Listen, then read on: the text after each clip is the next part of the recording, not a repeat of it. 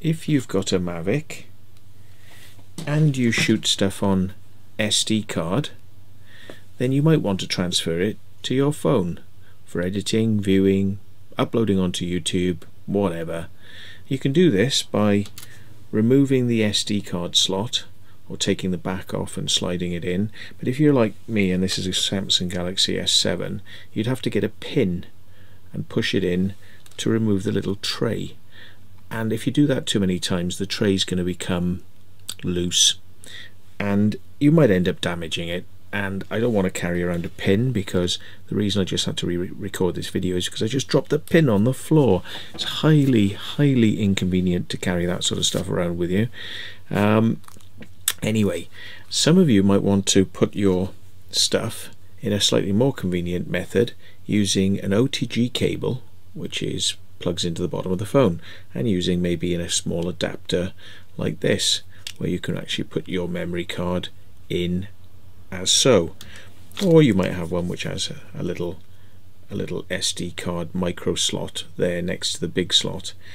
But when you plug it in, it will only see FAT32, whereas Android phones will see ExFAT and NTFS internally if you put it into the special internal slot. When you plug it in via this, it won't see it, because OTG only sees FAT32, which means it can't see big files and it can't see your hard drive. So what's the solution? Is there a solution? Yes, there is. Well, actually I've got it on screen here. Let us see, focus it up. It's a program called Paragon Microsoft ExFAT.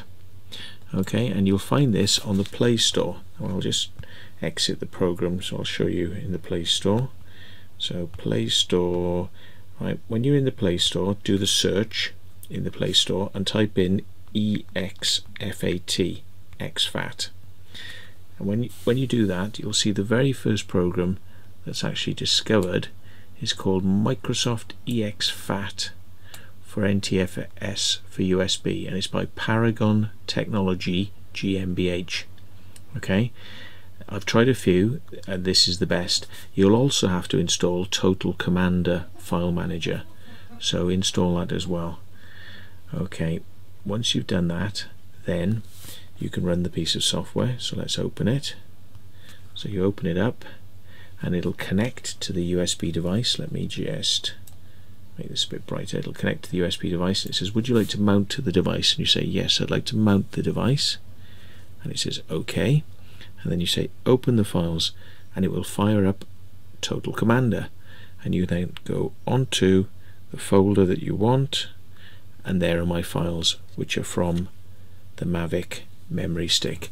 So that's a great solution. It will solve all your problems of trying to get stuff onto a phone without having to remove the SIM card and your extra memory card. Now bear in mind, if you've got a really big memory card in here, like a 128 megabit, let's try that again, 128 gigabit, not even gigabit, gigabyte, let's try that again, a 128 gigabyte memory stick in here, and you want to transfer the stuff from this onto that, then of course by removing that memory stick you've no longer got it in there. There's no point trying to copy it because you've got nothing to copy it onto. But when you've got your memory stick permanently in here and you've got this method, then you can copy the files onto the phone, remove this after you've finished, put it back in the Mavic, go flying, copy the stuff onto the phone, and then you can share. So hope this has helped you with your problem, as I had this problem and now I've got a fix. Oh, by the way, it will cost you £5.99 in order to buy the app, but you can also buy the full package, which includes NTFS and HFS, so we can handle Mac as well. So this is the best method I've found, so hopefully that'll help you out. So if you've been watching, thanks very much.